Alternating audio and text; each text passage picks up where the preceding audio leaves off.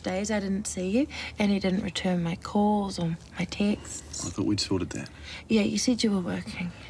But really, like, too busy to reply to a text. I get caught up with what I'm doing. So do I. But I'd never leave you out there feeling like you've been dumped. Is that how it was for you? Yeah. I didn't realise that. It'll never happen again. I promise. It must have been more than work. Were you having doubts about me? Because you can so say if you were. Okay. It's true. I was having doubts. Okay. But not about you. Just about whether I'm ready for all this. This what? Us. I can't stop thinking about you. I want to be with you. I've wanted that since the first time I saw you. Why is that a bad thing? Just freaked me out a bit. It's never happened to me before. So you're just as nervous as I am? Well, if we both feel that way, maybe we should take this a little bit slower. Whatever you think's right. Are you sure? I'm putty in your hands. To be honest, those eggs didn't quite do the job. I wouldn't mind grabbing lunch. Jim, you all right? Yeah, no, I'm fine. I just bumped my head. Where's my... You guys okay? Yeah, we're fine. What happened? Tiny error of judgment. Look, I'm sorry. I'll see you at the house. Don't incriminate yourselves. Save me a chip.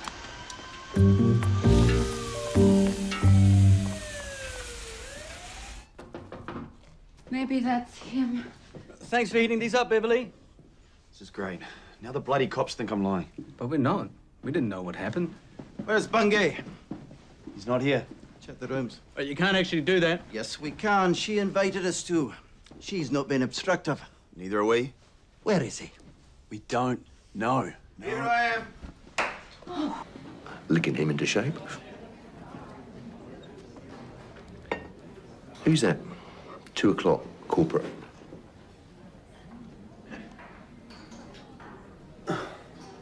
Maureen Kemp. You gotta be joking. She's the oldest virgin in New Zealand. Even you wouldn't get a look in. Well, she's only 20-something. I recognised her, I think. Oh, Janice. You might. She works down the street. I thought you meant the other one facing us. What the hell would I mean her for? Yeah, for the challenge. Janice is just a clerk. She's far too young and sweet to have you unleashed on her. I think we can let Janice decide that, can't we? Besides, she might appreciate a brush with fame. Right. So not game for Maureen then? Can't handle the rejection? How do you know she'd say no? You want to bet? Maureen is impervious to all charm and reputation. Tim, betting on a woman's virtue is ungentlemanly. How much? Well, what about Janice? I thought you were... How much? $20. 20 bucks?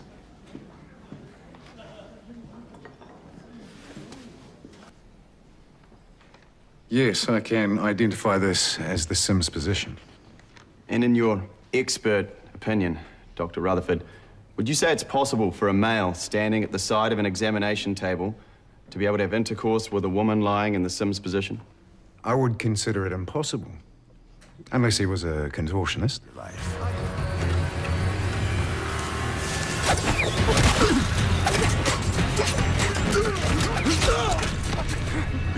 You're dead, Rover!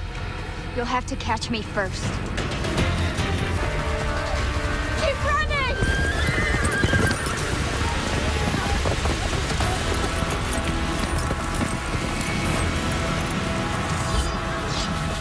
No one outruns the Crimson.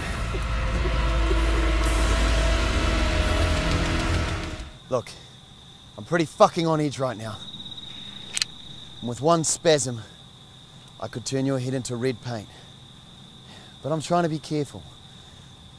So I strongly suggest you don't piss me off. All right, I'm Sam, and you're Victor. You kidnapped me a couple of days ago, and you ransomed me to my wife. Your wife? What's her name? Susan! You were going to take me home. I guess the road was slippery or something. Well, Sam, if all that's true, according to this checklist, apparently I'm supposed to kill you. No, but you said it wasn't necessary. You changed your mind. I guess that slipped my mind. No! Remember the old days?